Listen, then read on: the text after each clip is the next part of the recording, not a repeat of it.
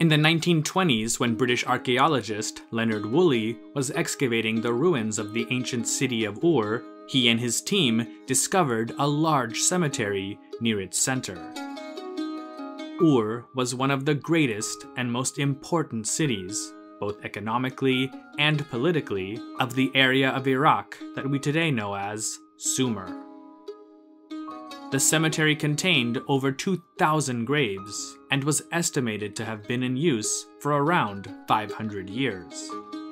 The earliest and most exquisite burials date back to the mid-early dynastic period of Sumer between 2600 to 2450 BC. One of the most famous discoveries within the cemetery has become known as the Great Death Pit, which was an open, square-shaped burial area.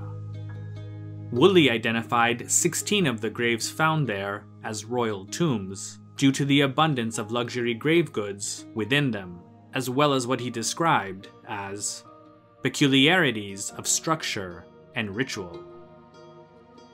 Not everyone agrees that these were the tombs of royal individuals. Some have argued that instead, they may have been important members of the religious establishment, such as high priests or priestesses. However, there have been objects uncovered in the death pit, such as cylinder seals with the royal titles Lugal and Nin inscribed upon them, along with grave goods and clothing that are generally not typical of members of the religious establishment. Due to this, most still believe that those buried within the most lavish tombs at Ur were indeed royalty.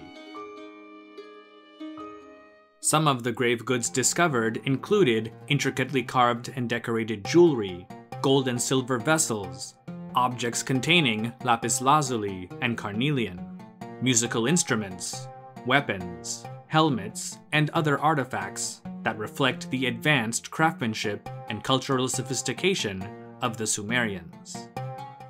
The most iconic find was the so-called Standard of Ur, which was a box decorated with mosaics depicting scenes of war and peace.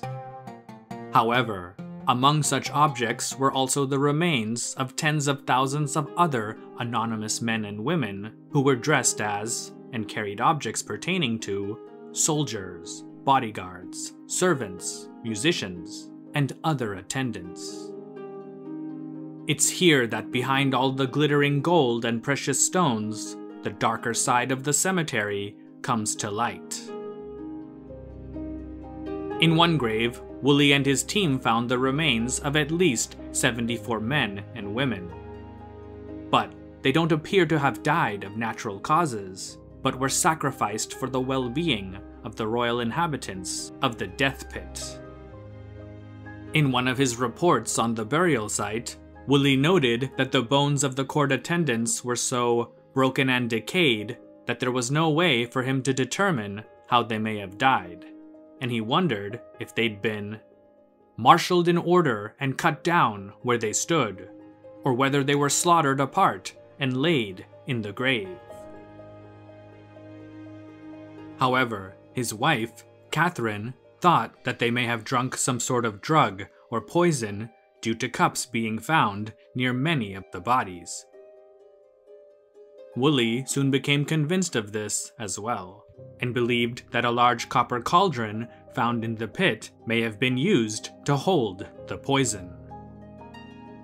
He also believed that most had probably been willing participants in some sort of death ritual before the sacrifice that would enable them to serve their royal masters in the afterlife. This way, the ruler, his queen, and perhaps family members would be able to continue their privileged existence in the next world. However, in the last few decades, such assertions have been challenged by new evidence obtained by CT scans of several of the remains of the cemetery's inhabitants, and the results paint a much darker picture of what may have really happened. The findings from such scans and related analysis suggest that the attendants were killed by a blow to the back of the head, most likely with a battle axe that contained a long spike on one end. After the fatal blow, the bodies were heated, embalmed with mercury, and then dressed before being laid out neatly, as if they were taking part in a celebratory procession consisting of royal bodyguards and musicians. In the March 2011 Journal of Antiquity, Dr. Aubrey Bodsgard states that mercury sulfide and other minerals, such as arsenic, can act as preservatives in mortuary procedures by delaying the putrefaction process. She writes, "The Ur specimens may represent the earliest known use of mercury in Western Eurasia. Locally available sources existed in recent volcanic exposures in Turkey and Iran, and could have been transported to southern Mesopotamia along well-established trade routes.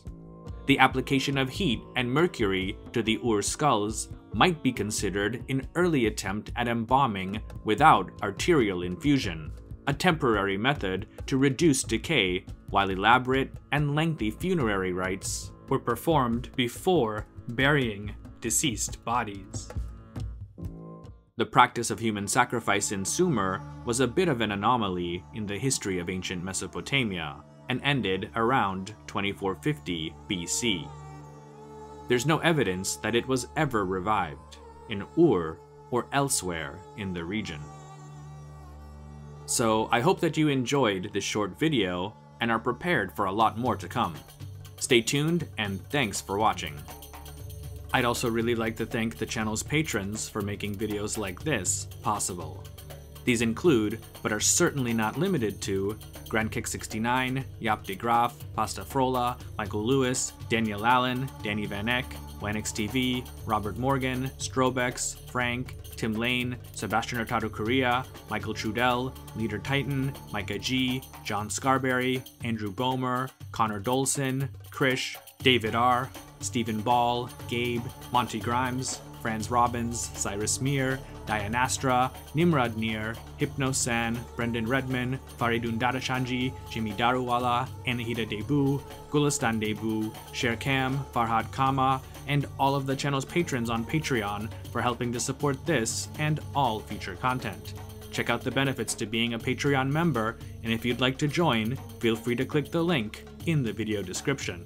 You can also follow History with Sai on Instagram, Facebook, X, formerly known as Twitter, as well as continue to listen to special audio programs on the History with Sai podcast.